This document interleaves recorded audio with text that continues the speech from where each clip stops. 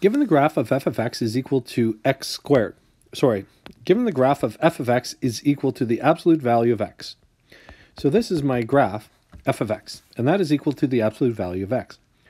We're going to use transformations to graph x plus 2, absolute valued, plus, let me restart that. To sketch the graph, y is equal to the absolute value of x plus 1, close the bracket, plus 2. Well, I'm going to just go through this list here, and h and k. The value of h is equal to -1. The value of k is 2. Now, I got that -1 from here. Got that that k of 2 from what is being added to my function.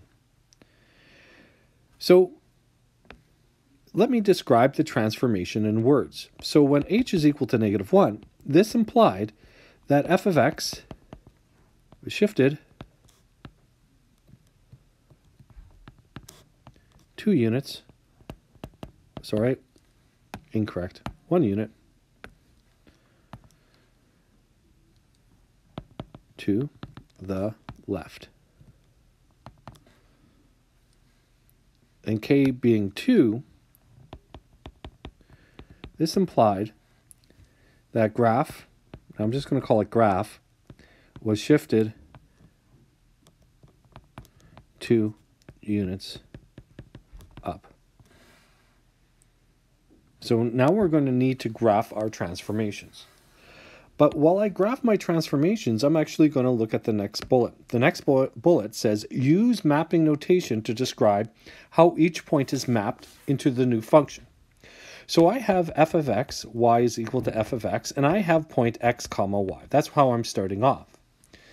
But then I am going to look at my blue, and my blue says I need to shift 2 units to the left.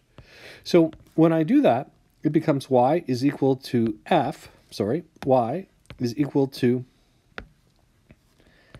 f x plus 1. That is, we have an h that is -1. My mistake. So that negative should be there. And that's how it looks. And if I shift my point xy left, it implies that is x minus 1 y. That is, I only move the x coordinate left 1 unit. And finally, y is equal to, now I need to look at my k. So I need to add 2 to my function. So y is equal to f x plus 1 plus 2. So what happens to my point? My point x -1 y would transform to x minus 1. The x value stays the same, and then I just simply add 2. But on the graph, you probably just take points. Which points? I don't know, some points.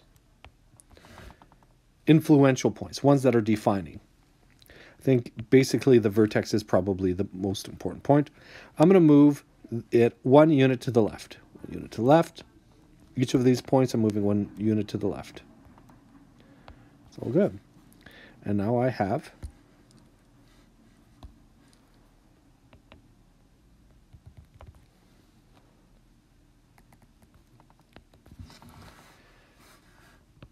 my function y is equal to f, open bracket, x plus 1.